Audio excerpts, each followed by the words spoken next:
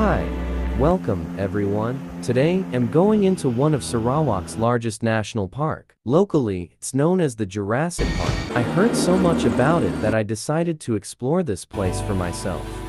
This hidden gem is found in about 10 minutes boat ride off the Bengoh Dam. An advantage. Welcome.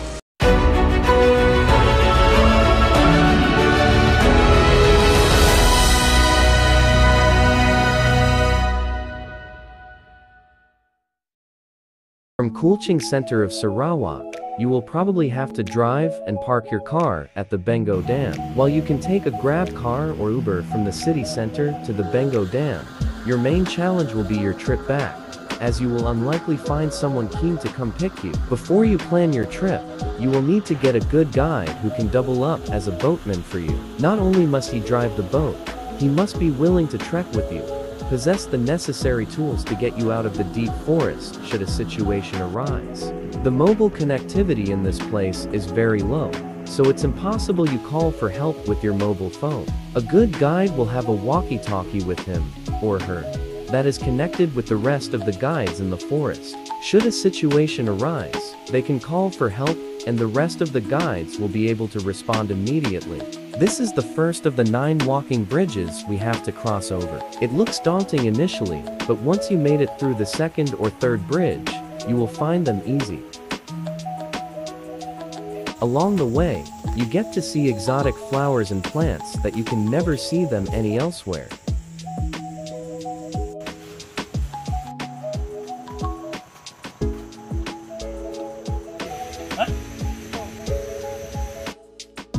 Oh, one more thing to add. Ideally for such trip, you should arm yourself with the parang, as all the animals you get to meet are wild and very hungry. After about 10 minutes of easy trekking, you will be rewarded with the first installment. Don't you think this looks like a curtain? This is a great place for you to make a dip into the cool water from the waterfall, but I'll advise you don't just jump right in on the first sight. Hold your swim a little longer, because the next waterfall you will see is more spectacular. If you have gotten yourself wet now, then get up, continue your climb. By the time you see the next waterfall, you will be tired, washed up, and going to get dirty again. Just about another 10 minutes trek, you will come to see this next beautiful waterfall. Even though the view is magnificent, you must not be too excited to rush towards the waterfall. Reason being, the rocks are very slippery. Should you slip and fall onto one of these rocks, you can be seriously injured. The evacuation work is very challenging. Getting proper medical assistance can be very difficult in this remote forest. Now, it is time we let every breath out. Feel the force of nature.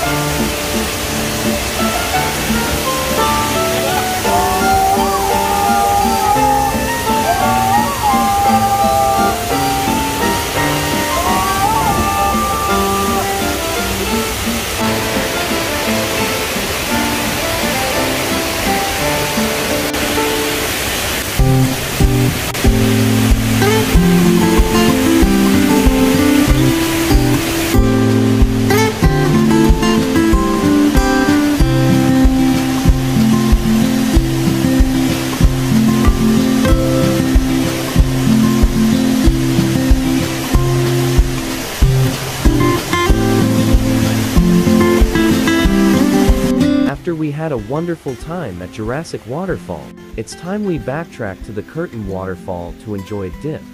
A little friend came to welcome me, but it knew well this pale in comparison to what we had earlier.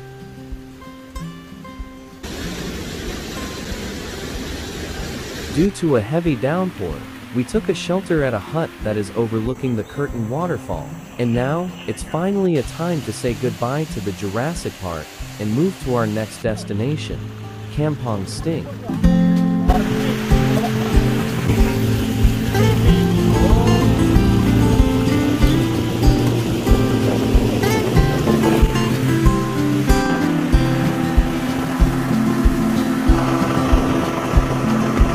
Kampong Sting is about 8-minute speedboat ride away. Here you will get to see fruits, vegetation planted along the way. There is a small community living quietly in this village. And I found some familiar faces here.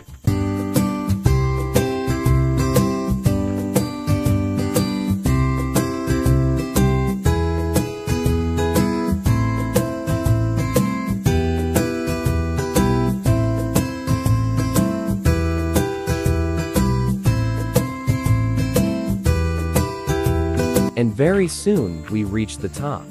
There is a very tall hut built here to look over the entire hideout. Woo!